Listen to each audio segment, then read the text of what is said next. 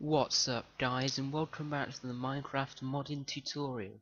Today I'm going to be showing you how to install Forge so that you can get modding with Forge. And now Forge for Minecraft 1.2.3 is completely different from ModLoader, so I'm going to have to go through all the blocks, the items and everything like that again, because it has completely changed from the last version of Forge for Minecraft 1.2.5.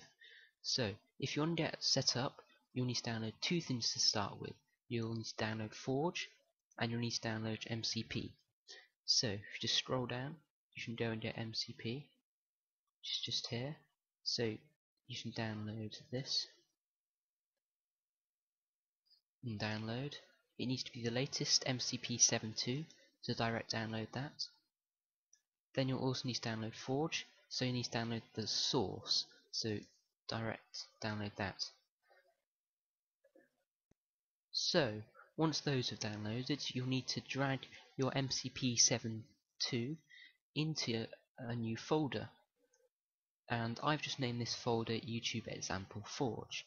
Then what you'll need to do, using WinRAR or just your default extractor, you'll need to extract the files into that folder.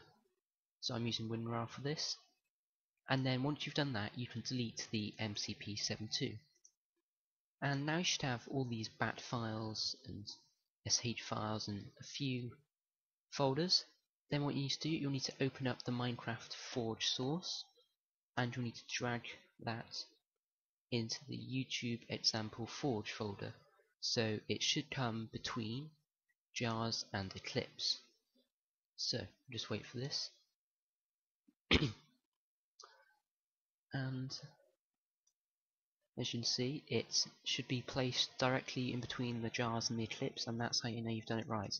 And inside should be patches, FML, stuff like that. So that's how you know if you've done that bit right. Then what you'll need to do, you'll need to go to your Minecraft folder, which to get there you'll have to do app data, so %app data %, click enter, and then you'll see .minecraft, and then you'll need to copy the bin and resources folder, so click copy. Then you'll need to paste these into the jars.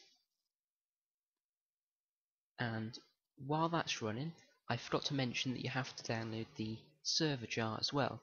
So to do this, you'll need to go to minecraft.net,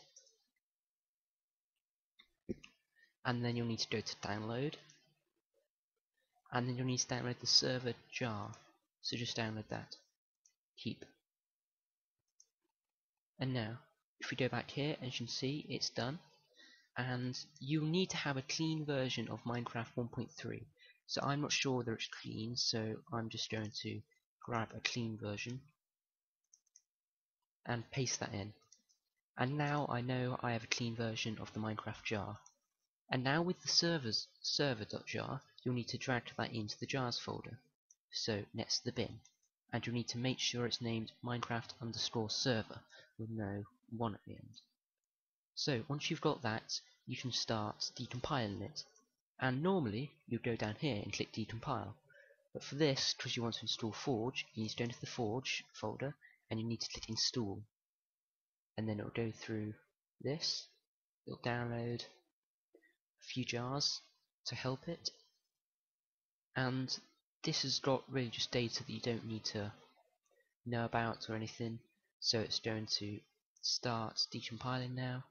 And so I'll start the video again once it's done.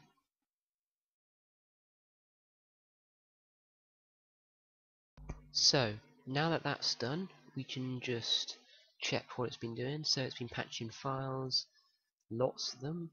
It's been adding javadocs, renaming sources, and it's been just decompiling the source code on Minecraft.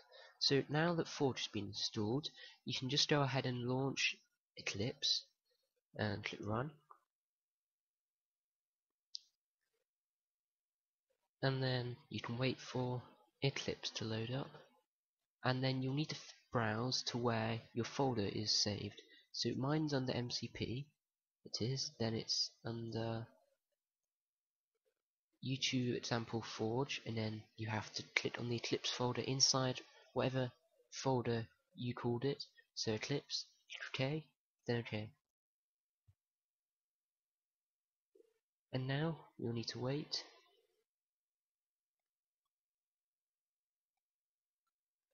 And here we are. So straight away you notice something different is that it's only got one folder here. It doesn't have client and server like last time. This is because client and server is now merged. So whatever mods you make for single player, they will also be compatible with multiplayer. So you can just go and put them ahead in the server jar and it will work perfectly. So that's something that's really cool about Forge. So here's all the different sources, and then this is the one that you will be really needing.